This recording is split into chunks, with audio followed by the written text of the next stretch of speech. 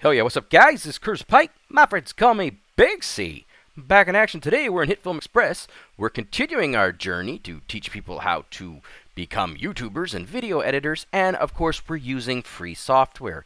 In this video, I'm going to show you how to edit the video and the audio separately. So you can edit the video and change the length of the video, and you can also change the audio and where they start, where they stop, etc., etc. Why are we doing that? Very simple. It's something that you often need if you're recording gameplay footage, for example, and you want to match up your background music with your mic, and they maybe don't start at the exact same time.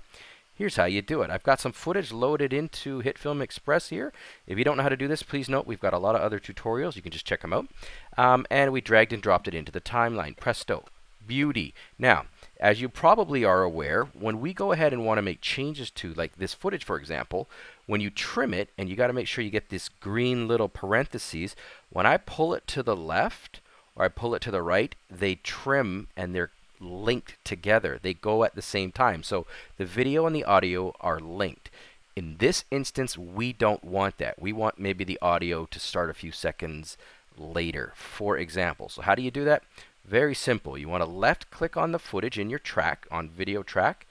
Now you want to right click on it, and up near the middle of the, you're going to see it in the middle, you're going to see the option to unlink. When you do this, here's what's happened. The video now is separate from the audio. So if I was to pull, like, let's go ahead and show you an example. If I pull the audio in, it does not pull the video in. This is very, very useful, again, for like scenarios like we discussed. Now that you've come this far, if you wanted to, say, move your microphone, like let's say this was an audio track where you're talking on top of it, and let's say you wanted it to start at the, whatever, somewhere around here, what you could do is you'd left click on the audio and then just move it, and presto. Now, the beginning of the clip has no audio, but when I left click here and I hit preview, the audio is now edited. So it's now moved and they're no longer linked together. I can go ahead and make some other changes. I can shorten the length so I can make sure that they end at the same time.